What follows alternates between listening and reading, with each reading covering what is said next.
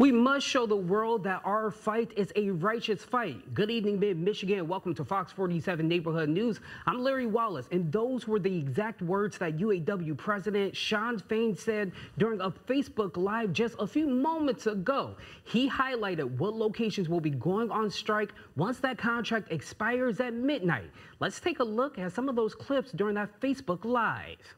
For the past 24 hours, we've been actively bargaining with Ford, General Motors, and Stellantis. For the first time in our union's history, we had all three companies bargaining right here at the Solidarity House, leading into the final hours of our strike deadline. We've been working hard, been firm.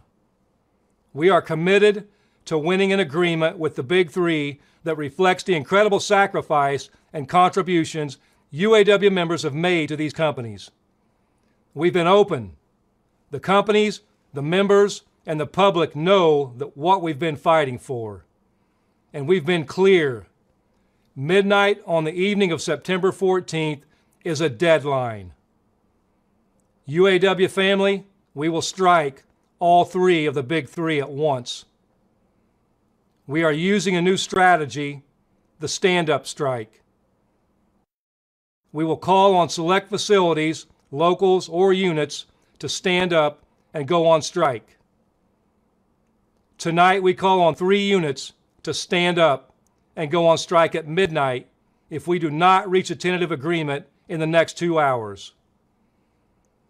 We're calling on GM, Wentzville Assembly, Local 2250 in Region 4 to stand up and strike. Complex, Local 12 in Region 2B to stand up and strike. And we're calling on Ford, Michigan Assembly Plant, Final Assembly and Paint only, Local 900 in Region 1A to stand up and strike. Now, just a whole lot to unpack there. Again, that was just clips of that whole Facebook Live, which lasted about 4 minutes. But I do want to regurgitate a few things that Fain said. Now, those 3 locations that he said will be going on strike are in Missouri, Ohio, and here in Michigan. Now, as for Lansing, he hasn't mentioned any plants or anything of that nature. So as of right now, there would not be any local strikes here in Lansing. Now, one thing I do want to note before, we wrap up this coverage, I do want to say if that strike continues and if those workers do strike, they will be entitled to a $500 pay. But as of right now, that pay will only last for about 11 weeks. Now, if you can remember, back in 2019, there was a UAW strike against General Motors, and that lasted for about 40 weeks. And another thing that Fain said during that Facebook Live was that this will be the first time that UAW is striking against